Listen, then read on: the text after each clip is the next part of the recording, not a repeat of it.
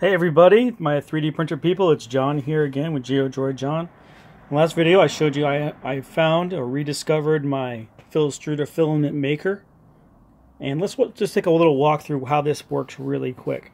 So the way the principle is that you put plastic pellets inside the hopper and it goes into an auger. That auger is powered through this shaft coupling through this socket that they attach to a servo stepper. I think I'm calling that right. That is powered all the way, follow these wires to the back, through this temperature control box and through these main switches. It has an onboard display. You can increase the speed and you can increase the temperature of the filament. So what it's supposed to do, this is the cold end, this is the hot end, this is the cooling end. So you put the filament in, or the pellets in, very fresh pellets, make sure they're clean and dehydrated. It pushes those pellets through with the auger at a certain speed. It gets really hot right here. And at the end it has a, I believe this is set up for 1.75 millimeter nozzle. And I'm not sure about the science of it, but they make it a little bit bigger because it shrinks when it comes out.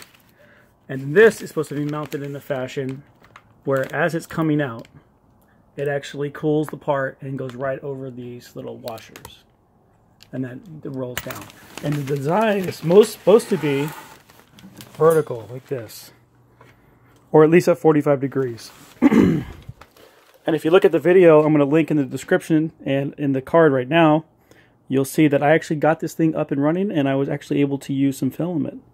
There were some metal pieces in it though. So there is new versions of this coming out, but I'm psyched to use this and give this another shot and see what kind of things I can get to print out of this, because I have a lot of filaments and I want to reduce that down to a certain that cost down. So that should be fun.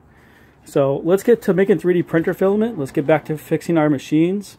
Let's keep what we have. There are so many 3D printer channels, and all they do is talk about new printers, new printers, new printers. Well, what do you do? Where do you go if you already got a printer? You got to keep that thing running. And with things like this, you can find new passion in the hobby. And we're gonna work together to find some new stuff that we can do with our old machines. Because when you got a bunch of machines laying around, like a Delta and a Mendel and whatever else I have inside, you kind of want to take care of what you got instead of just going out and buying new stuff. So let's do that together, 3D printer people. I'm John, and I'll see you next time. Thanks.